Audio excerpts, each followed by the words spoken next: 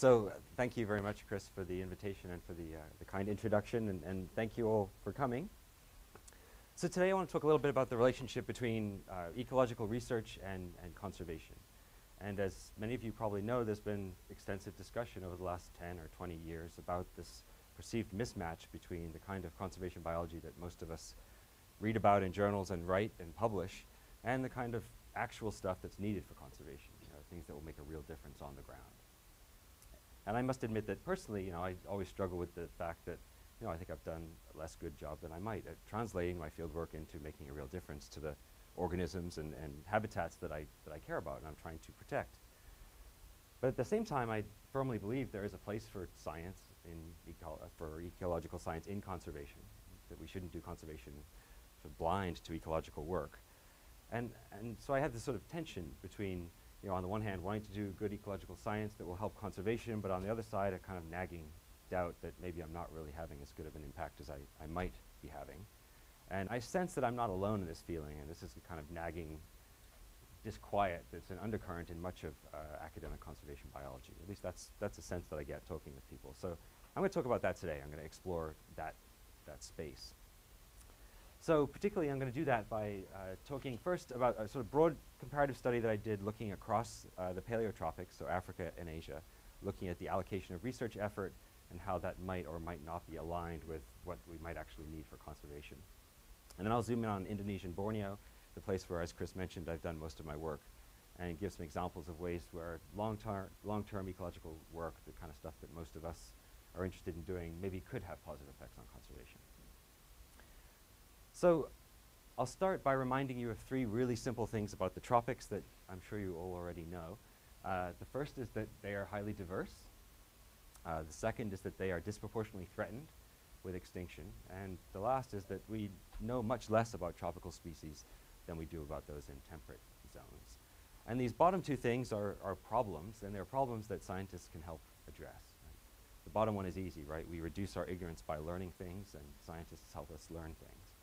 But most of us like to think also that we can make an effect on the middle one, right? That something about the research we do can help inform management and lead to species being less threatened than they currently are. At least that's the hope. But there's also increasing attention to the kinds of more direct benefits that researchers have on conservation. Right? At the sites where they work, field researchers often contribute by training students and building capacity among local folks, or spreading awareness of environmental issues. Sometimes we help enforce law enforcement, that sort of thing. So there is this growing sense that there are benefits of research stations, but we don't really know much about, it's still kind of airy. There's been no real systematic studies of this. So while we think researchers can and sometimes do have real positive impacts, we don't really know where researchers work or why. And three colleagues and I were interested in answering just that really basic question, like where do researchers work and why? And we decided to focus on protected areas, terrestrial protected areas in the paleotropics, which are really important places for conservation of biodiversity. So we had this really simple question: where do researchers work and why? And so we did what any normal person would do these days. We Googled it. Right?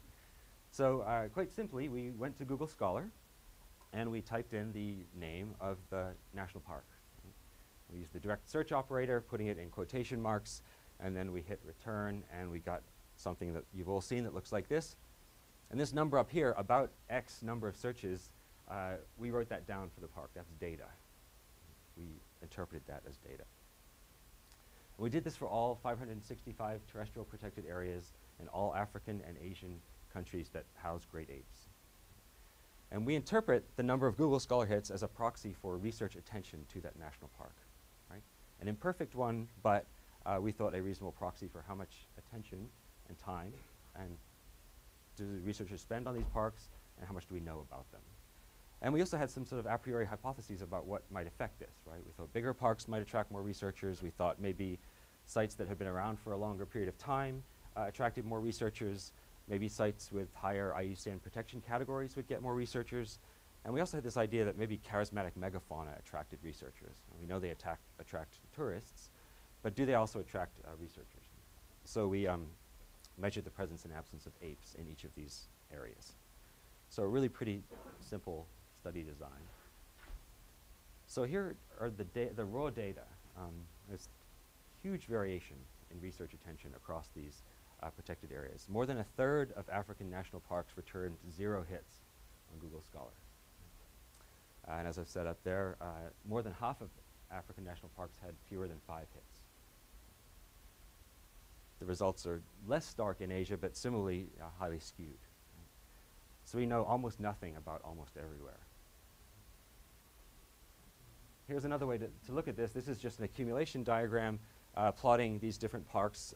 You start on the left, that's the highest number of Google hits, moving to sites on the right that have fewer. And if you look across all of our sites together, the top 17 sites were responsible for 50% of all of the 52,000 Google Scholar hits we got across parks. And if you look here at Africa, the top 10% of sites in Africa were responsible for 85% of the Google Scholar hits. And you can see top 20%, 95, again, the patterns are less stark in Asia, but again, highly skewed. So again, our knowledge is remarkably limited to a very small number of sites. There's also huge variation in research attention across countries.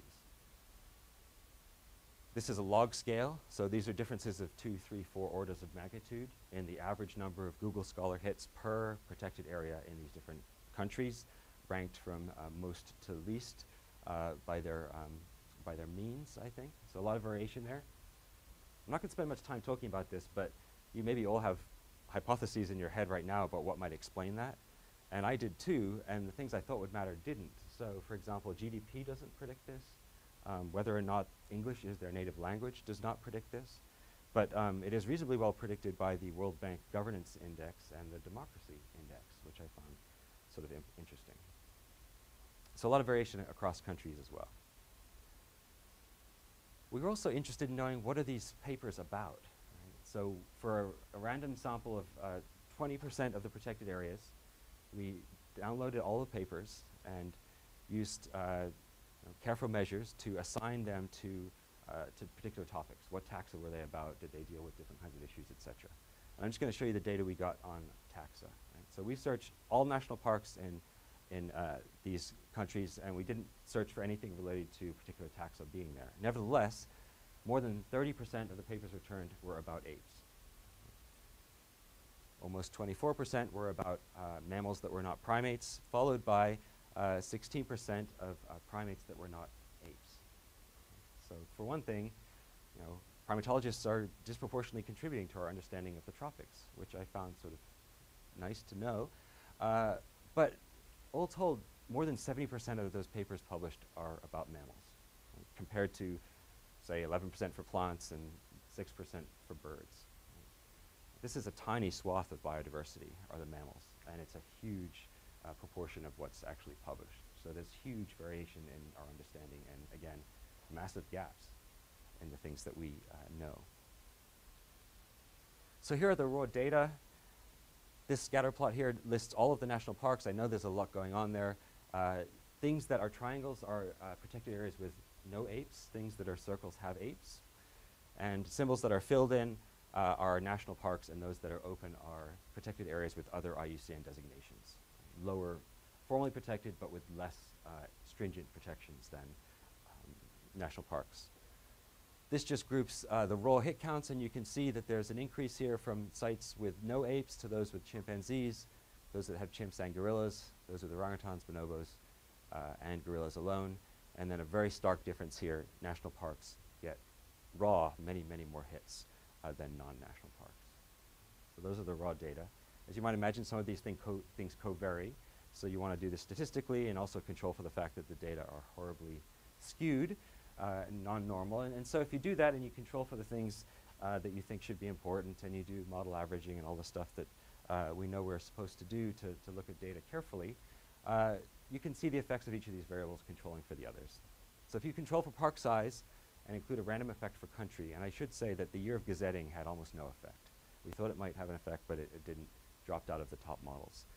So if you are a park that has the same size, you are the same IUCN designation, but you have a gorilla in it, you on average get 35 times as many papers published about you than a park that's otherwise the same but doesn't have gorillas. For orangutans, it buys you about 4 times as many hits, and it goes down. Chimpanzees are about twice as many hits, and bonobos are a bit lower.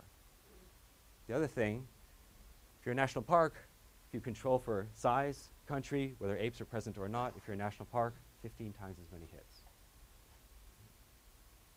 I thought these were really big differences, and I didn't necessarily expect it.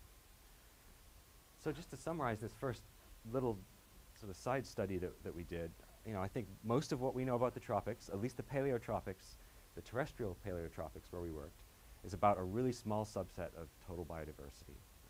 And it comes from a very small subset of sites, meaning that there are major gaps in our allocation of research effort in the tropics. Second, the sites for which we do have information are atypically large. They are sufficiently well protected and well managed that they contain great apes, and they have higher formal levels of protection as well, which of course means that our existing knowledge is not only limited, it's also biased, and probably biased towards the places that are doing the best. So I think this could, to the extent that we want to base our conservation and our projections about the future on real data, we might be making dangerously optimistic predictions if we are extrapolating from the places we know. I think there's one final thing that we can draw from this simple study, and I'll do that just focusing on orangutans because it's easier to see it if we throw away a bunch of the African ape data, because we don't care about them anyway. So this is the same plot as I showed you before, but just for the Asian sites. Again, the basic trends are as before. Many more hits for sites with orangutans than not, and many more hits for national parks than not. And if we just focus on the places where orangutans are found, so get rid of those other data, and then we look at those particular sites and divide it up again, national parks and non-national parks, I think this, to me, raises some really worrying things. One thing, there's almost no research in small areas, and there's almost no research in non-national parks. So why should we care about this? The future of Borneo, just like much of the rest of the tropics, is forests that are increasingly fragmented. Right? So over time, a greater and greater proportion of the remaining individuals left in the world, individual orangutans, for example, will inhabit smaller and smaller forest gaps. So the orangutan distribution over time is going to get pushed increasingly here and here, right, to places where we know almost nothing. And as I've said here, the existing knowledge that we have will become less and less useful over time as more and more individuals are inhabiting places that we know very little about.